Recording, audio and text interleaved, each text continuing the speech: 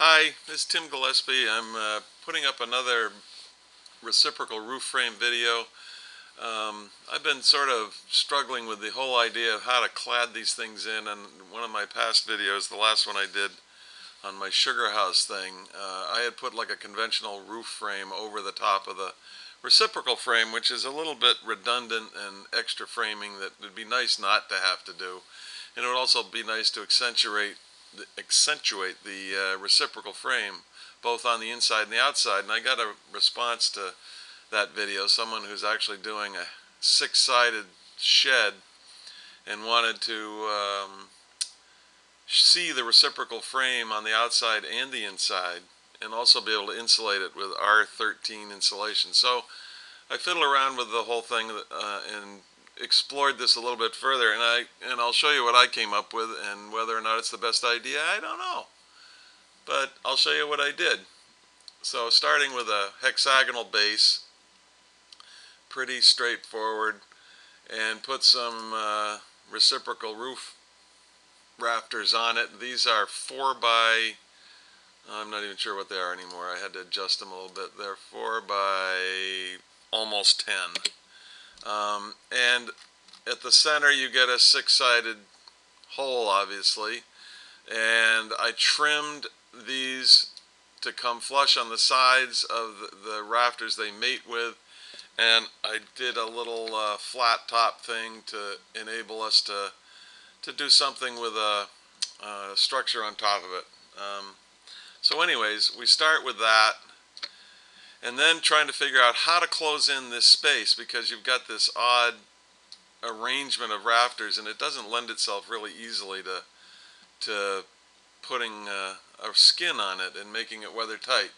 I'm going to get rid of the base so we can look at this thing all around. The first thing I thought of was a skin that would lie on top of one of these rafters and go sort of on that plane and intersect with this one at an angle. So I put some cleats on these things, and here's a cleat that just follows that side of that rafter, and I projected that plane across to the other side, and you get this triangular shape. And then you put sheathing on top of that, and you can see that you get a reflection of the reciprocal frame on the outside, and you have these little ledges that come down. And obviously if you have enough room to put these cleats in here and get your skin on there, you give yourself some space up in here, not a lot, for insulating and finishing off the inside and still being able to see the reciprocal frame. In this case, I think I've given about 2 inches of cleat, and with 2 inches of closed cell foam, you get 13 R value. So you could do that. You could make your rafters a little deeper to give yourself a little more room for finishing off the inside. You could put some cross framing in here, but I'm just exploring the basic principle of how to make this happen.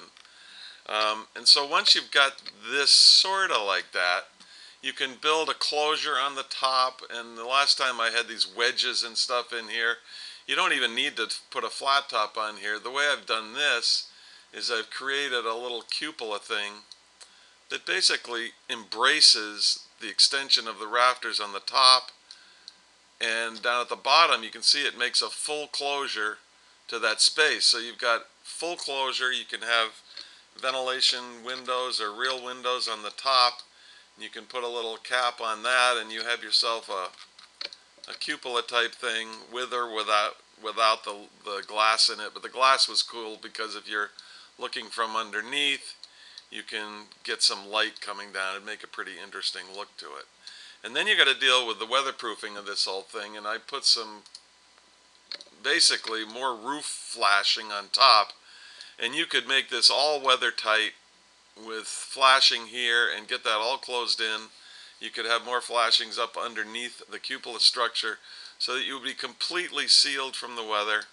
You can create some fascia structure under here, and then inside you do whatever finishes you want. But that's the basic deal on how I imagine you could make a reciprocal roof frame that reflects its structure both on the outside and the inside, and enables you to do some insulating on the inside and close it off. Obviously you need to do a little more framing to add under here, straps if anything else, if nothing else, just to build that up. And maybe you got to make your rafters a little deeper because of how you lose something in that. But that is my basic offering for today, and there's what it looks like when it's all done. Thank you very much.